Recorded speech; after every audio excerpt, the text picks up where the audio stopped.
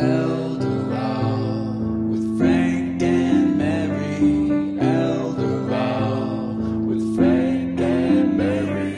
Yeah. Frank, hurry. Mr. Bergeron's on. Don't forget the popcorn, Frank. Coming, dear.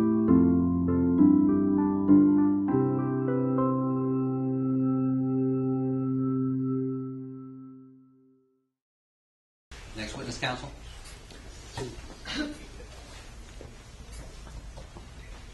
Your Honor, Captain. Good afternoon. Could you please... Excuse me, I should have asked this earlier. For the jurors in the back, can everyone hear okay? I'm not hearing any problems back there. Okay, good. Thank you. Once in a while, that is. We'll keep them focused on that. Raise your hand if that while comes by. Me? Could you please state your name for the jury? My name is Kathy Martin. Kathy, where do you currently live? I live in my Aunt Mary's home. How long have you known your Aunt Mary? I've known her as long as I've been alive. And how close would you say you and your Aunt Mary have been? We were very close. We shared a bond. We both loved art, and we spent a lot of time talking about it and visiting art museums, that sort of thing.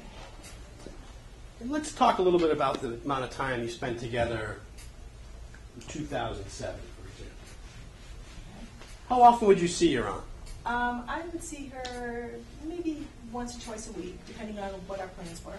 I would go to her house at least once just to visit, and sometimes we would go out an additional time. We'd go out of the house and go someplace. And when you would go someplace, where would you go? It depends on what she felt like doing. Sometimes we'd go to lunch, sometimes we'd go to plays. It depended on what she wanted to do. And you took your aunt out a couple times a week? Generally speaking, I visited her once a week, and we'd go out maybe 2 to 3 times a month. And when did your aunt die? She died in December 2009, And when did you move in with her? January 2009.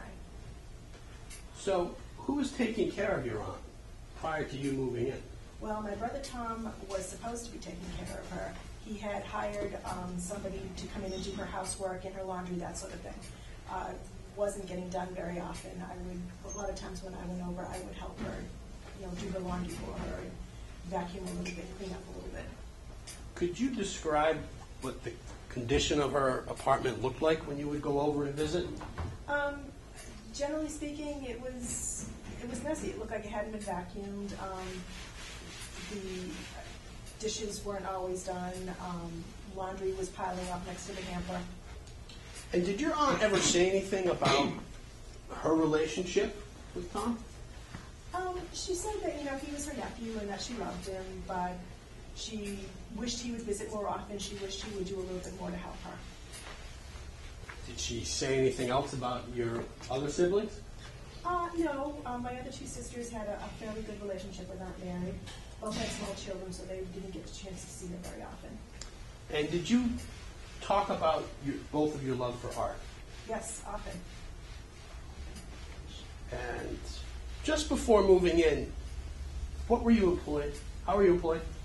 I had just been hired to do some corporate artwork, and it was something that, because I had to do it on site, when I moved in with Aunt Mary, I told them that I couldn't finish the job. So, did you resign from that position? Yes, I did. And I think you said, was that your dream job? Is that what you said? Absolutely, absolutely. And did your aunt know that? She did. Did you tell her that? She did. Yes. I'd like to talk a little bit about the day you brought your aunt to the bank. Please describe why you ended up going to the bank that day. We went to the bank because shortly after I moved in, I had started noticing that all of her bills hadn't been paid. So I kind of went through her checking account to try and straighten things out, and I noticed that my brother Tom had been paying himself $1,000 a month out of her account to take care of her. You noticed your brother Tom had been paying himself $1,000 a month? Yes. What did Tom say?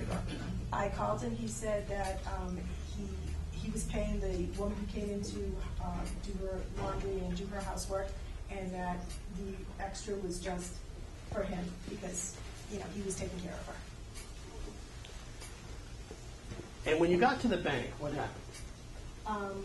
We met with Sam, and everything went pretty smoothly. My aunt didn't seem to have any issues. She didn't have any questions. She signed everything without any problems. She didn't ask for explanation.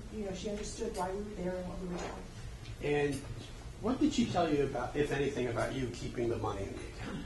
Well, she told me that she felt bad because I had to give up such a lucrative position, and that she knew that I had, art is not always, you don't always earn money consistently, and I had had some financial problems, and she wanted me to be able to take the money in the account and pay down some of my debt. Why do you have so much debt? Well, again, art, it's not always, you don't always earn a consistent income with art. Sometimes you get paid and sometimes you don't. Thank you, Your Honor. No further questions. Thank you, counsel. Cross-examination? Thank you. Mary was legally blind at the time that she went to the bank, wasn't she? Mary had problems seeing. I don't know that she'd ever been diagnosed as being legally blind. And you never took her to the eye doctor, did you? I did on several occasions. And the eye doctor didn't tell you that she was legally blind? The eye doctor upped her prescription, but didn't say anything about her being blind. And she had a reader in the corner of her house, didn't she? So that she could magnify certain things. She did. She used it occasionally when she did needlepoint and reading, that sort of thing. And she didn't have that reader with her at the bank, did she? No, she did not. Now, Kathy, at the time that you moved in with Mary, you had about $30,000 in credit card debt. Isn't that true? That's true. And isn't it true that you were evicted from your apartment because you could not pay your rent? Isn't that true? I chose not to pay my rent because the roof was leaking and the landlord wouldn't fix it. But you didn't have a lot of extra money anyways. Not extra money. And in fact, during the time that you lived with Sam, your former boyfriend, you had to borrow money from him. Isn't that true? Occasionally, because, like I said, art is not always a lucrative career. And isn't it true that you still owe him money today? I owe him a small amount, yes. Now, what exactly is your art, Kathy? I do a number of different things. I do some work for craft shows, which consists of, decorative plates and mugs, that sort of thing. And I also do some corporate artwork, which is framed art. And since Mary's death, you haven't returned to a full-time job, have you? No, I'm still doing my art. And you're still trying to make a living doing whatever it is you do. Yes, I am. And you still have pretty severe money problems, don't you? Yes, because I have to turn down that corporate position, yes. But you haven't tried to get another corporate position since Well, Mary's death, have I've you? tried, but they're not exactly falling off trees at this. Counsel, excuse me, I see the cameraman trying to make sure that he's getting both of you. You may want to either move to one side or to the other, just for his purposes. Thank you. Now, Kathy, you took Mary to the bank, isn't that true? Yes, I did. And in fact, you did most of the talking at the bank, didn't you? Well, Sam and I had a conversation. And Sam is your former boyfriend. Yes. Correct. And you owe him money, correct? A little bit. Now, isn't it true that after you had Sam put your name on the account, that you bought a car for yourself with money paid out of the joint account?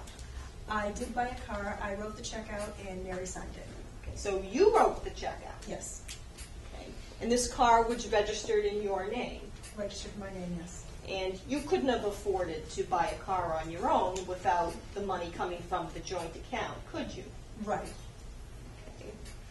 Now, you weren't named the executor of Mary's estate, were you? No, I was not. My brother Tom was. It was your brother Tom was the one that Mary chose to be the executor of her She estate. said that, he was a boy, so he should have that kind of responsibility. And you have two other sisters, correct? Yes, I did. And isn't it true that growing up, Mary generally treated you all equally? For the most part, yes. Correct. And she didn't show any particular favoritism to? She would take me on a couple of trips to art museums, that sort of thing. That she didn't take my sisters and my brother on, but that was because we shared that interest. Now, when you were put on the account, you ran some errands for Mary, isn't that true? Sure. And that having you on the account made it easier for you to deposit Mary's Social Security check, isn't that true? Yes. And having your name on the account made it easier for you to make withdrawals that you made, isn't that Yes. true? Yes. And that that was a role that was previously fulfilled by your brother Tom before you were put on the account. Yes. Isn't that true? Okay. No further questions, Your Honor. Thank you very much, counsel.